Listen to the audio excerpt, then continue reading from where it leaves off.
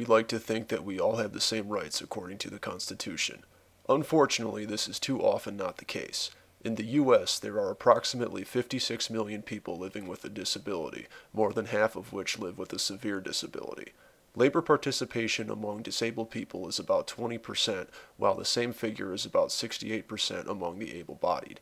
Not surprisingly, poverty and low socioeconomic status are significantly worse among the disabled. But according to U.S. law, anyone with less than 40 quarters of work credits before becoming disabled may only qualify for up to a dismal $750 per month in Supplemental Security Income, or SSI.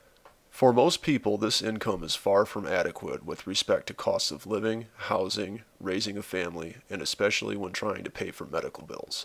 Though disabled individuals typically qualify for state Medicaid programs compared to private insurance or employee-backed insurance, Medicaid falls far short of granting access to reliable health care, and in many cases it can restrict options for prescription drugs and especially surgical procedures. Disability rights advocate Tammy Smith had this to say about disability in America.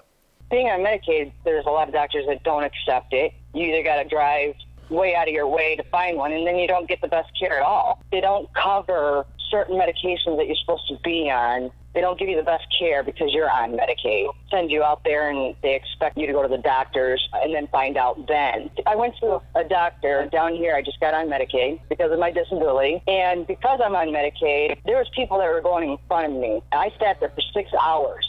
6 hours trying to get seen by a doctor. Yes. I went into a dentist that accepted my Medicaid, but when I went in there, they didn't wait for the numbing to take effect. They put the gas mask on my face for 2 seconds. I was not numb, and they ended up having nurses and doctors in there holding my legs down, my arms down, and the dentist himself put his knee on my chest and pulled my tooth before I was even numb. I went straight to the police department and made a police report on that. That's inhumane. And if I had better insurance, that wouldn't have happened to me. That's how I feel. Now I'm scared to death to go to a dentist. I'm scared to death to go to a doctor for them to tell me I need another surgery when I know that it's not going to do anything for me.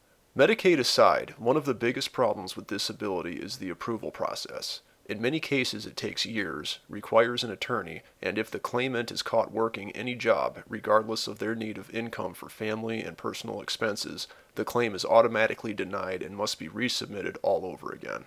According to federal data obtained by the Washington Post, almost 19,000 people have died while waiting for disability approval since 2016, a 15% increase from previous years. This is Mike Tomchuk from Mott Community College, signing off at WFAH 102.1 LPFM, where Flint Arts Happen, a program of Greater Flint Arts Council.